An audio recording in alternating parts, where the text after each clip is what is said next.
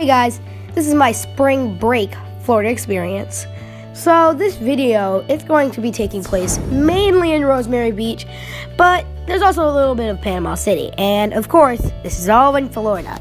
No Alabama, no Georgia, nada. So I did this video with my family and my best friend. So huge thanks to them. Let's start now. We went to this place called the Sugar Shack. Had some pretty funny jokes, but a huge line.